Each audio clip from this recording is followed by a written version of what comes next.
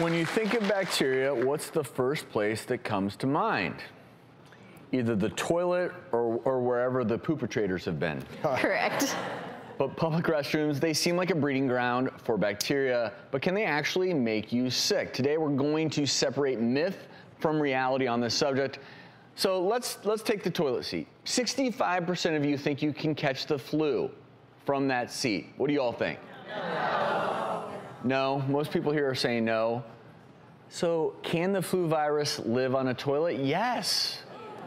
Influenza, other viruses can live for 2-3 days on these non-porous surfaces. That would include your phone, remote control, and certainly the toilet seat.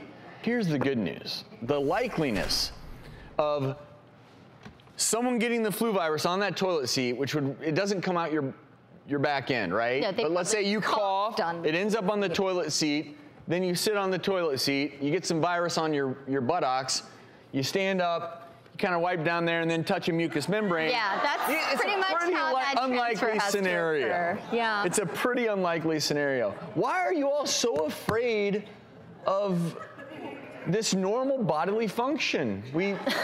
What you just did is not normal. What you just did is gross. That's why we're afraid.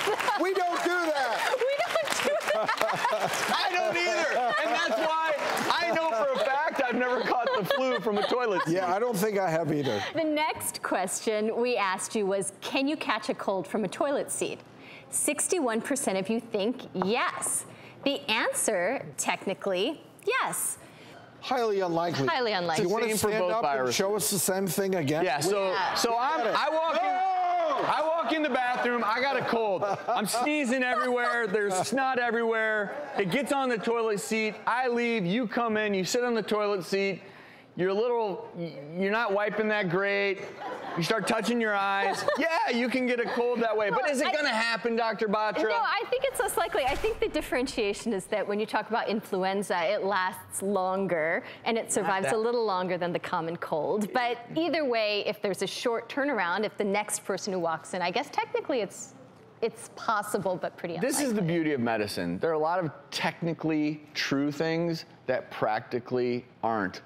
I am much more worried, Drew. You got one that's important. Then I'm going to say what I have one more, and this is an important one. How many of you think that you can contract an STD from a toilet seat? And we're hearing some yeses. Over 50% of you, once again, responded that yes, in fact, you can. And the truth is, no, you cannot.